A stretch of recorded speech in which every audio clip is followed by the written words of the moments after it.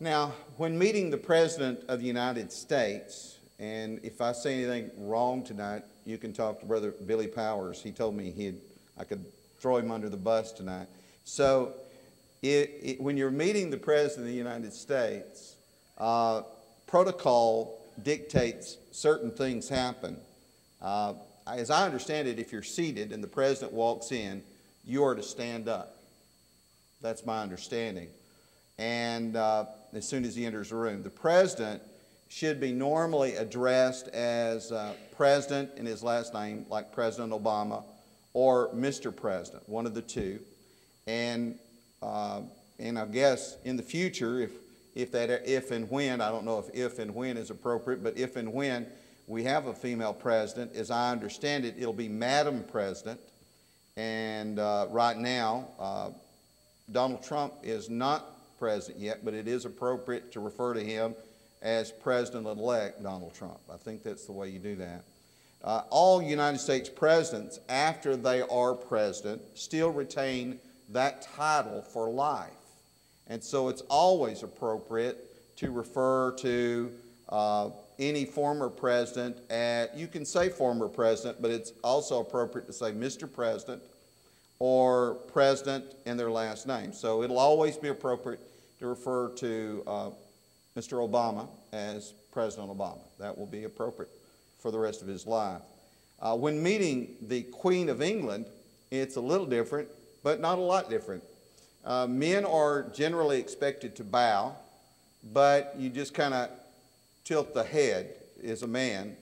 Women, if they curtsy, it's a little bitty thing now. They don't go all the way down anymore. It's just a little kind of that kind of thing.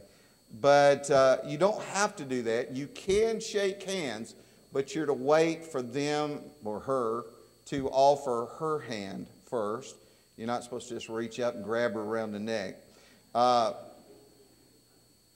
When you are presented, and that's the way they refer to it, when you are presented to the Queen, you're to give a formal address like Your Majesty, and then subsequently you're to say ma'am. Whereas if you meet the President, you can say Mr. President, and then after that you call him sir.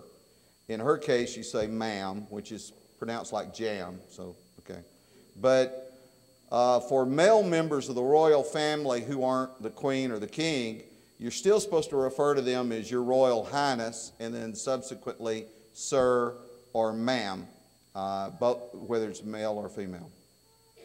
Meeting someone big requires a certain amount of preparation and a certain attitude. Tonight I'm really talking about meeting God, and there is no one higher. You can't meet anyone higher. Now, most of you know that dove story of mine, but you know, that's just an encounter. I think we all have encounters with God, and I think you're to have them on a regular basis, and one of the ways, obviously, is when we're here. Like right now, we may, in the hustle and bustle of it, kind of lose the idea that we're actually in an encounter with God right now. But there are moments of powerful encounters that you have, that you kind of stand in awe, that you know you've come into His presence. And there are some surprising places that you can encounter God. And maybe you're not aware of this, but in ministry, one of the problems with ministry is it can be a source of profound emptiness. You can get busy crafting sermons and lifting up Jesus and calling on folks to change and reminding them to do justly, love mercy, and walk humbly, and it can become a job. And that's a real danger. And you can end up talking more about God than you're talking to God. You end up like a travel agent telling you ought to go to Hawaii and you've never been. So you got to really want desperately to draw closer to God and learn to encounter God where you can. If you really believe that you can encounter a God who shows up in floating axe heads and talking donkeys and water flowing out of rocks in the desert, then you got to believe that he's kind of the God of the unexpected, that those weren't the kind of things they were looking for. So looking for God, let me suggest to you that you look for him in the unexpected moments. And that way, you're looking for him, but in a different way, you're like, oh, that's God. And so there are several things I might suggest. I was reading an article and I thought it was really good. One of the places you might encounter God is in silence. In the Western culture, we tend to think we've got to be singing a song, or you've got to be saying a prayer, or having a Bible study, or hearing a sermon, that you're going to encounter God in that kind of environment. But one of the best places, believe it or not, is in solitude and silence, when no one's around, when you're not saying anything. If you can find those moments, God often shows up and will take you off guard almost in a moment where no one else is around. Mother Teresa said this: we need to find God, and he cannot be found in noise and restlessness. God is the friend of silence. I think she's right. Maybe you could take that too far, but I think that's a good thought. Another place you can find him is in waiting. You know, a lot of our lives spent waiting. We tend to think our life is spent doing something. We're going to do something, but a lot of it's in between doing something and going to do something. It's spent, and there's a lot more space in between than in the actual other.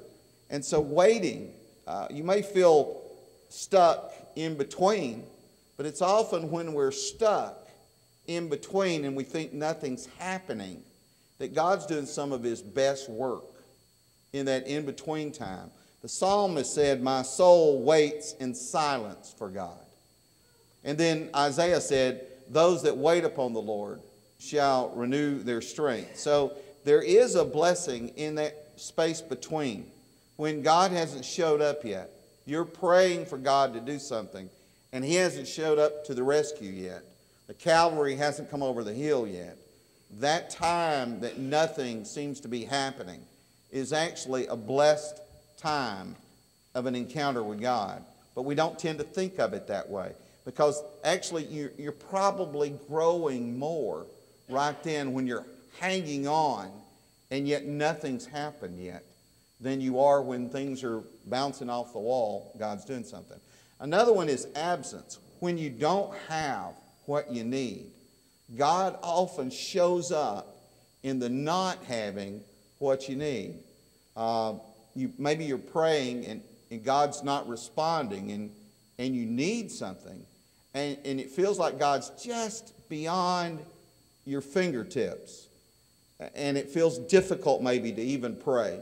You're having a difficulty even saying anything, and you go through kind of a spiritual darkness where you feel almost as if God has left you. And believe it or not, those times when you feel like God's left you may be, and it sounds strange, one of the most blessed times of an encounter with God than you can imagine, because he will one day show up. And it's that vacuum of the absence that makes his appearance so wonderful. And it's so good when he shows up to the rescue for you. So absence is actually an encounter with God.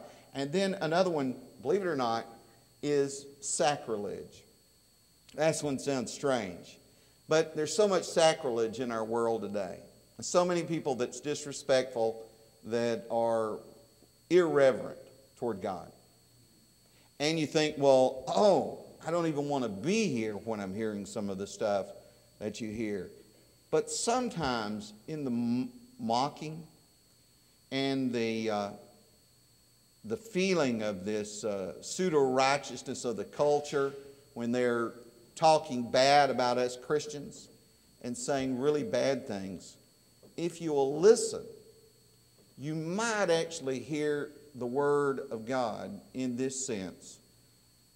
You know, sometimes we do need the finger pointed at us. Sometimes we really do need to repent. Sometimes we do need to hear. It's kind of like the little child that said, oh, look, the emperor has no clothes on. Well, it embarrassed everybody. Nobody liked it. but it was a good thing to say, right? So even though the way it might be done would be horrible and none of us would feel good about it, it might expose something in me about my walk with God that needs to be corrected. So sometimes, believe it or not, a sacrilegious moment can find God in that moment. There's nothing so secular that it cannot be sacred. And that's one of the deepest messages of the incarnation that's kind of hard to get. I'm staggering here. Let me move along here just a little bit. God made the first move, and He sought after us. We didn't make that move. 1 Chronicles 28:9 says, the Lord searches all hearts. He's doing that. And understands all the intent of the thoughts. If you seek Him, He will be found by you. And you say, well, God's always present. Well, He was always present then. So what does He mean? If there's no special finding of Him, encounter of Him, that verse has no meaning. If you think this is the whole of the encounter with God, and there is no real encounter, well, then that verse has no meaning. But if you believe there are special encounters with God, then suddenly that verse has other meanings. And then Song of Solomon 2 and verse 9. I love this. My beloved, and by the way, I don't agree. This is going to sound strange, but I don't totally agree. Let me put it that way because it sounds typically pompous and arrogant what I just said. But I don't totally agree with the way that the Song of Solomon has been interpreted. I don't really think it's about a marriage as it's been commonly interpreted. I think the old way of interpreting it is probably more closely correct than the more modern way of interpreting it. In that case, my beloved is looking through the windows in Song of Solomon 2 and verse 9. Then that becomes God looking at you, searching for you, and the love He wants to ignite in you. And that makes the book different.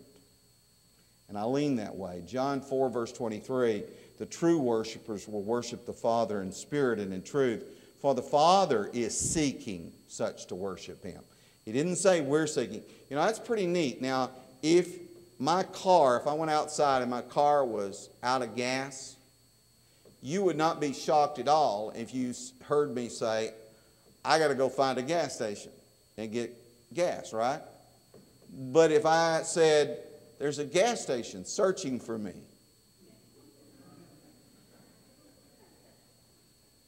that would be shocking. The gas station has been searching for you. It's more profound than we can imagine. God is moving toward us.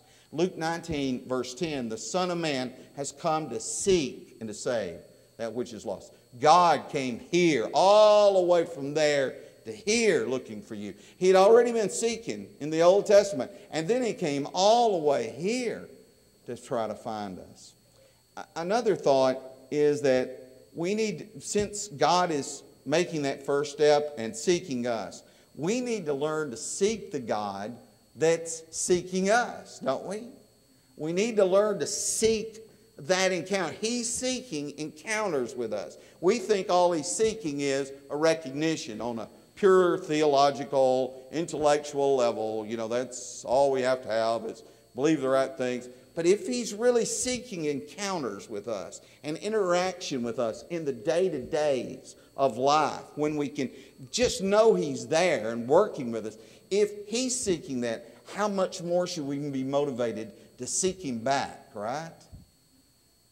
Deuteronomy 4:29, you will seek the Lord your God, and you will find Him if you seek Him with all your heart and with all your soul. Now, I know that means theological, but it means so much more than that. It means a real encounter with a real God that's really active in this world. Matthew 7:7, ask and it will be given to you. Seek and you will find. If you seek God, you will find Him. And you will encounter Him in ways that you don't expect. And it will surprise you. I love Philippians 3:7 through 14. Let me just run through a little bit of that. But what things were gained to me, these I've counted loss for Christ. Why? Yea, indeed, I also count all things lost for the excellency of the knowledge of Christ Jesus my Lord. I'd throw everything away if I could know Jesus a little better. For whom I have suffered the loss of all things, and count them as rubbish, that I might gain Christ. If I could just really know Him. Now, he knew Christ, but he's saying, oh, I want to know Him even more. Now, Paul doesn't know Him by this point. Who am I? Verse 9, and to be found in Him, not having my own righteousness, which is from the law, but that which is through faith in Christ, the righteousness which is from God by faith. Verse 10, that I may know Him. Paul knows Him. If he said he did not know Him, he would be lying. But he's wanting something deeper. That I might know Him, and the power of His resurrection, and the fellowship of His suffering, being conformed to His death. I'd like to die on a cross just like Him. Wow. Verse 12. Not, and this is the really big thing, not that I have already attained or am already perfect, but I press on that I may lay hold of that for which Christ Jesus has also laid hold of me. I'm searching for Him like He searched for me. I want to get close to Him because He wanted to get close to me. I want to be with Him always because He said, I want to be with you always, even to the end of the age. Verse 13, brethren, I do not count myself to have apprehended. Oh, we all must admit that one. Amen? I am not apprehended. But one thing I do, forgetting those things which are behind. All those times we thought we were really good with God, and we knew God, and we searched God out, and we got close to it. I forget all of that. It doesn't do me any good. How current is your Christianity? How current is your encounter with God? What difference does it make if you were encountering God last week? Are you encountering Him right now? Are you with Him now? I do not count myself to have apprehended. But one thing I do, forgetting those things which are behind and reaching forward to those things which are ahead. I think there's something more to be reached for with God. Amen. Verse 14, I press toward the goal for the prize of the upward call of God in Christ Jesus. It's an incline. I can't get there and just stay there. You roll back down the hill. Now I know that there are members whose marriage is perfect and their kids are all perfect. Right? Right. Don't they scare you? And I know that there are elders that agree with everybody and each other about everything, and they never get frustrated, and they just love each other. I just hadn't run into that group yet. And I know that there are preachers that understand all mystery and all knowledge and all love, and they're just good at everything. I'd sure like to meet them, though. If Paul's struggling, I think we can struggle, don't you think? So I'm going to give you really quick. I know you're scared because I'm going to give you a bunch of things really quick. And we're going to run through them really quick because they're right there in the text. And there's not a lot of explanation with this.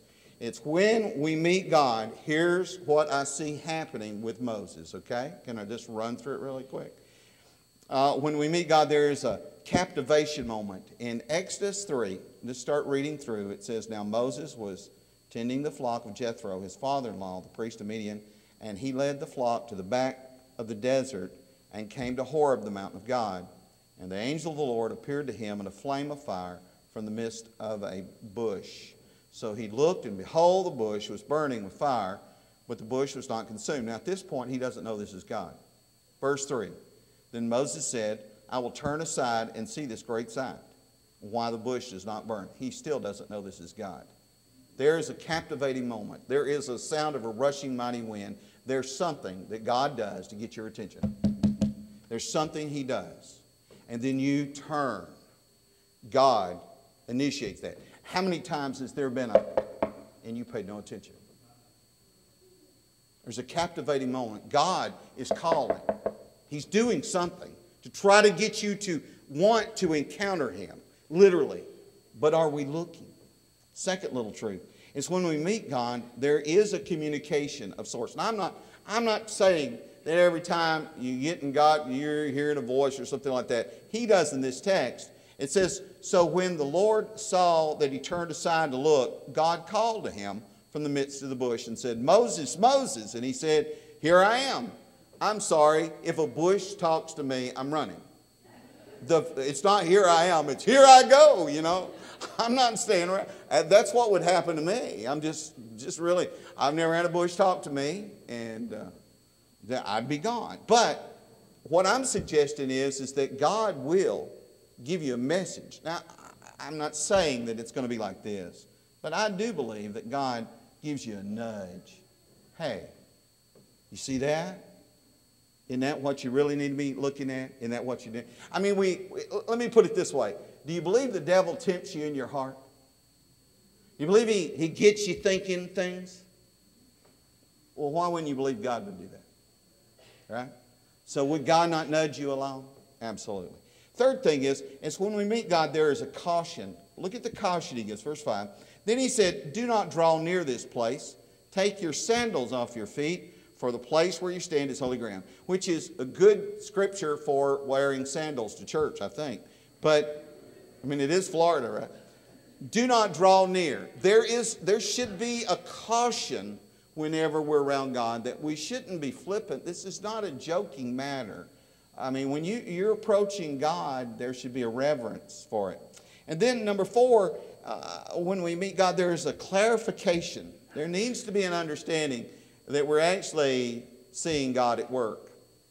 Verse 6, he says, moreover, he said, I am the God of your father, the God of Abraham, the God of Isaac, and the God of Jacob. And Moses hid his face, for he was afraid to look upon God. He got it. This is God. And I think if you're going to encounter God, there's going to be a moment where you go, that was God. I remember when we just bought the land at the property, and we didn't have any more money. Y'all may not know that. We didn't really have any money. And all of a sudden, a tax bill showed up.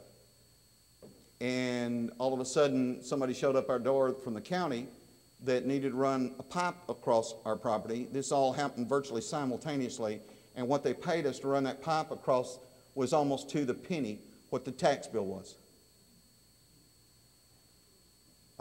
You can say it's anything you want, but I know what it was. That was God. Okay, you need to recognize, and God makes it clear, this is me.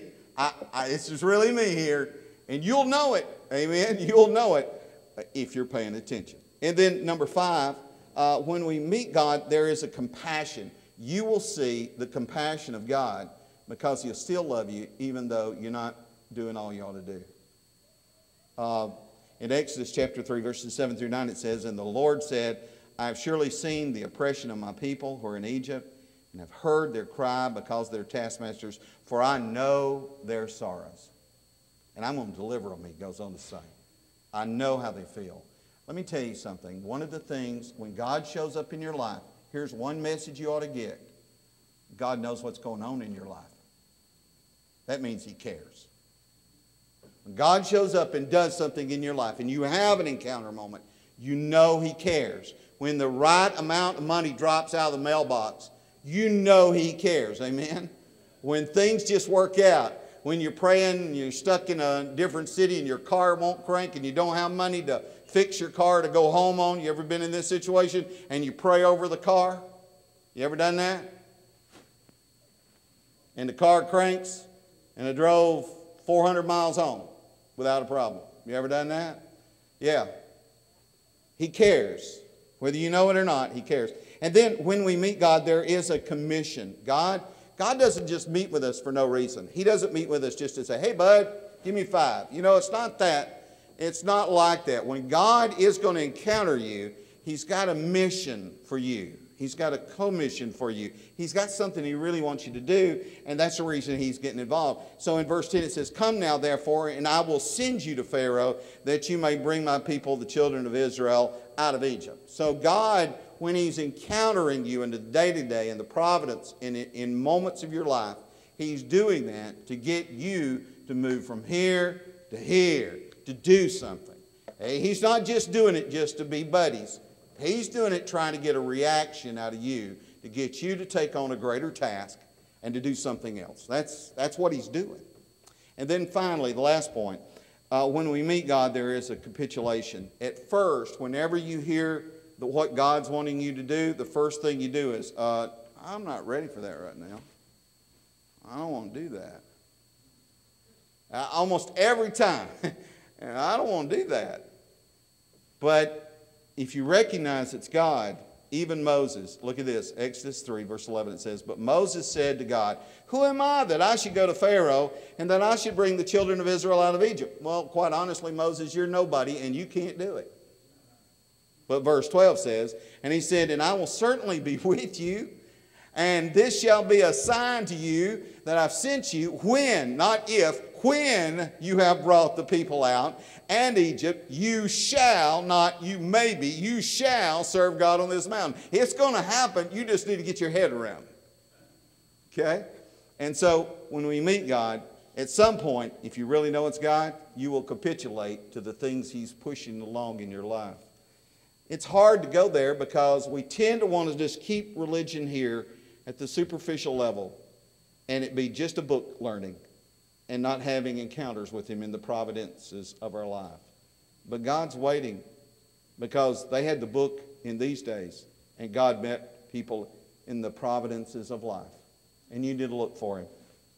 Those are the 7 things of what happens when at least Moses met him. When finding God, you need to understand that you end up finding God in here, within, and in the purpose he has for your life. And he'll change you forever. Do you want to meet God and encounter him within, or you want to showboat? That kind of brings me to my last thought. Clovis Chappell used to tell a story about a century ago about 2 paddle boats on the Mississippi. They were taking supplies somewhere, and they were going along, and they got side by side, and they were going rather slow. And so the sailors on the one boat and the sailors on the other started chatting at each other. And they started saying, "Oh, your boat's not fast. Oh, your boat's not fast." Well, then they got ugly about it, okay? It's like football almost. "Well, your boat's no good, and you can't go anywhere." So you know what happened? They started racing. Now, that's kind of fine if they'd have said, "Well, let's race to the tree down there." But they kept racing, like going all the way to their destination. So they kept going, and because they were burning all their coal as fast as they could in their steam engines, it wasn't long until they burned all their coal up. Now, they had enough coal to get to where they were going if they were running the normal speed, but when you run it as fast as you can and throw as much coal in it as you can burn up all your coal. So they had burned up virtually all their coal. One started drifting back now, and the other one still has a little more coal. It's going on ahead, so it looks like they're going to win. And they're falling backward until the one young sailor comes up, and he's got a box in his hand, and he throws it in the fire. It's their product that they're shipping. And they found out it burned about as good as the coal. So the other one said, "We're not going to be beaten." So they went back and got another box and another box. They won the race and lost their shipment. They lost what was within. And all I can say is, I think we're in a rat race. And it's all about getting there as fast as we can. And we're burning up what's on the inside. And we're not refueling. We're not taking in more of the Lord. All I can say is I really think we need to think more about what's within. If you need God, and who doesn't, you need to keep your cargo. And you need to worry about the cargo and an encounter with God and refueling a lot more than you need to worry about this rat race we're in.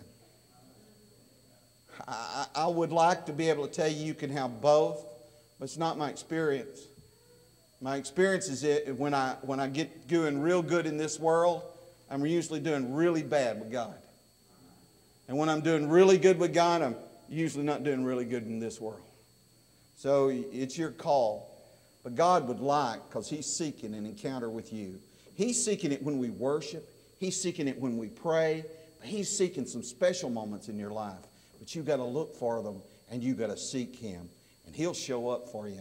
If you're here tonight and you've never given your life to the Lord, we want to give you that opportunity. This lesson hadn't been about that. But if you would receive this simple idea of Acts chapter 2, that those that gladly received His word were baptized. Why? Because He told them if the ones who believed would repent and be baptized, they would receive remission of sins, the Holy Spirit. That's the invitation in that day. It's the invitation tonight as well. If you would receive it, won't you come while we stand and while we sing?